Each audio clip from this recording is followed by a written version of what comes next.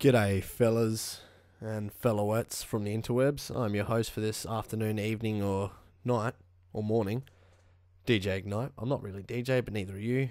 You can tell I'm not a DJ because I don't jockey discs. I just create music. So, first of all, I just want to acknowledge that yes, I do know that my voice can only be heard from the left speaker. That is because my sound card, for whatever reason, well, actually no, not my sound card, Fraps, for whatever reason, is taking the one channel input from my microphone through my sound card as just one side. And if I were to unplug my mic and put it into the other side, then you'll only hear my voice from the right. So, unfortunately, there's nothing I can really do about that. So, Devo for you. Alright, so on my YouTube, I've got these two tutorials here. How to make dubstep in FL Studio using Sytrus, and then a number 2. Pretty much the number 2 was just to show off a few different techniques that I figured out. And this tutorial was actually a third one. For those of you who are actually keeping in track what I do, or the songs that I put up on YouTube, you would have heard already my latest song called Dawn, as the title would suggest up here, and it's a dubstep song. So I'm just going to start it off for you. I'm going to keep the volume down a little bit so I can talk over the top and you can actually hear me.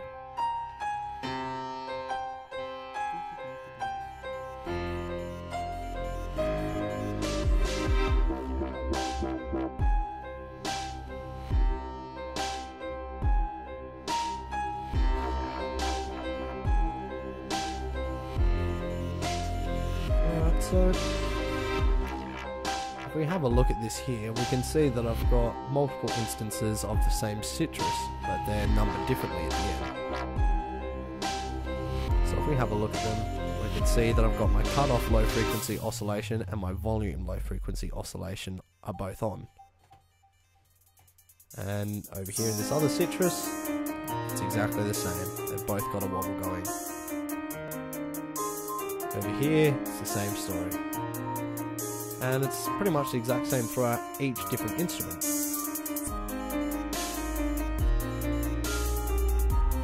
Now here, it's during the automation, the wobble's being turned off.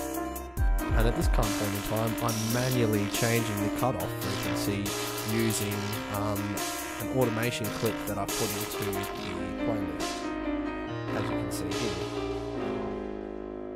So I'll just go back here so you can have a listen. And you can watch that knob go up and down as this goes up and down. And that's effectively a wobble there. Wow.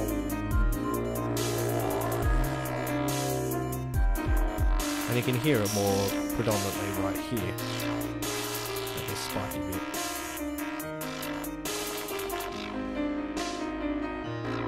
So in order to do that, I've explained this in one of my previous tutorials, is you just right click on it and say create automation clip.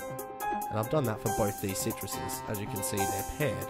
I've got a Sytrus saw number 5, or Sytrus saw, and this is actually a built wobble that I've created. Now this is the most dominant wobble that I actually have in this song so far. And that's shown here in pattern 38. I'll just fuck this. Playlist off.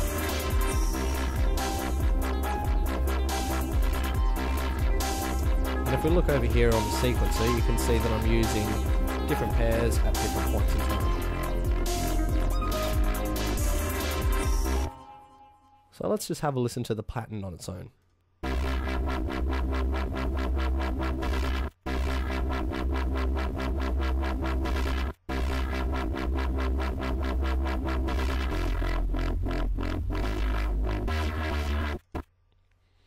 So anyone with a brain would actually be able to tell that each of these sets, which are color-coded and numbered, have a different wobble speed. And this is the slowest one. Yeah. So there you have it. The That's the wobble there, and they're all at different speeds. So pretty much what I've done is I've created these are the originals, obviously, because they don't have a number.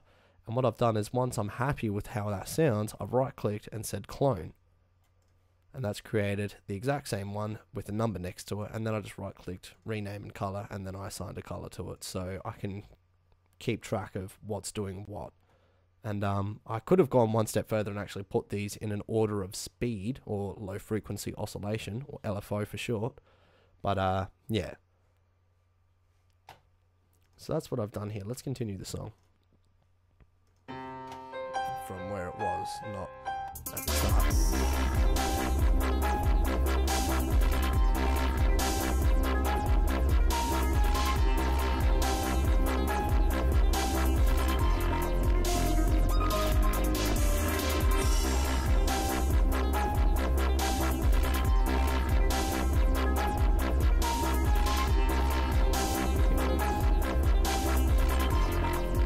If you look here on mix channel 7, that's actually what's playing the wobble.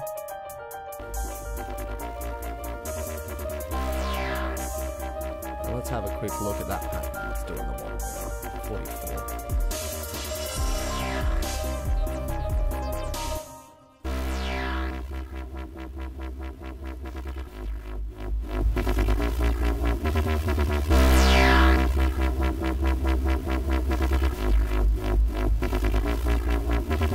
Now, what I've done here is I've used this, another clone, which the wobble is going slower.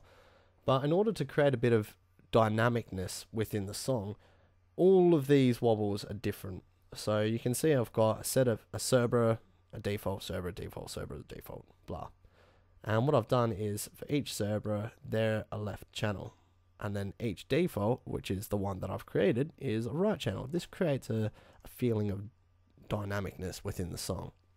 Now, in order to achieve this sort of heavy wobble, I'm actually using a series of effects, as you can see here. I've got a parametric EQ,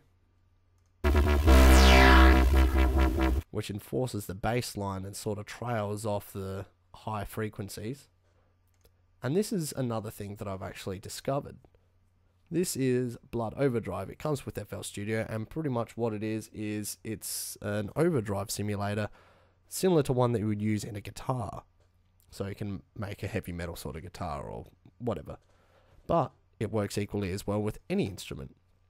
On top of that, I've got a lo-fi, which crushes the sound and sort of reduces its sound quality, which creates that sort of dirty sound to it. And then I've got a limiter just to keep things in control. So if I turn the overdrive and the lo-fi off, now let's have a listen to it.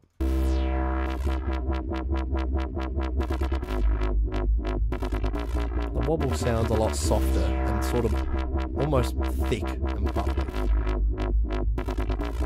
Let's have a listen to it with just the lo-fi.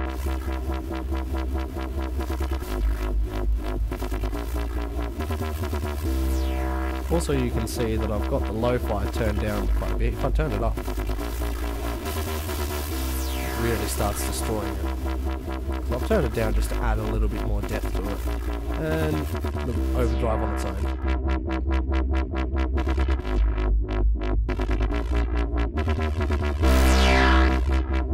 Let me just turn it up a bit.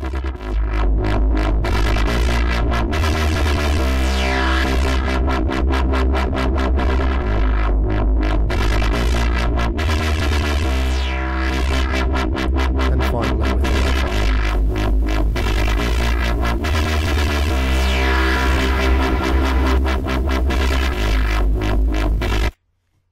So yeah, that's how I achieved the bass wobble in this song. And just finally at the end.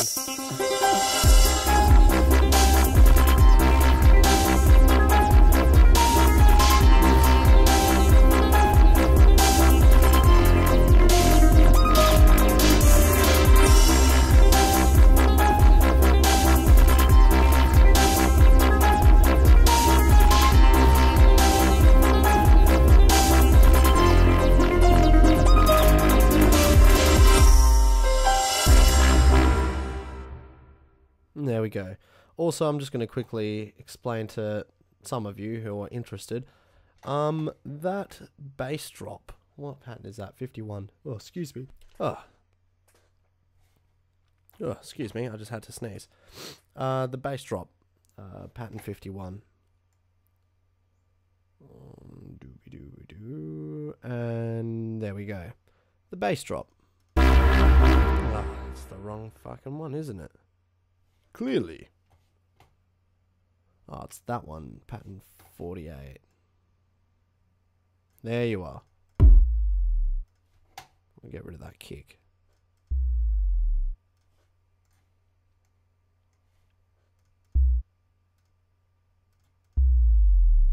There you go. So pretty much what I've done for this, to achieve this, is I've used a simple buzz generator adapter. And let me just open up a new instance of it so you can see. That's what you get when you first open up buzz generator. It will not make any sound because no machine has been selected. So click on select machine, it'll open up this window. And I always use void led by Zephyrd. And there you go, you have all your parameters set up. And if you go down, also just like Sytrus, you have different operators. So you got operator 1 all the way to 4, not 6. And then function 1, function 2, etc. And all the way at the bottom, there we go. So that makes it go from, instead of it playing just one note and then playing the next note, if you put a glide in there, when you have a note that goes starts just after a note that's still playing, it will glide it down. And depending on how long or how short this is will depend on how long it will take to glide. Obviously, there's a limit to it because you've got this slider here, so that makes it glide faster and slower, depending on that. But if I go, I need to move my playlist back so I can find the longer glide that I had. There he is, 23. There. Now this one goes for a lot longer. In order to make it go for longer, I've actually had to input notes and try and stretch it out as much as I can. See? Also, if you leave a note at the bottom going for too long, it will just continue to play that note until it releases.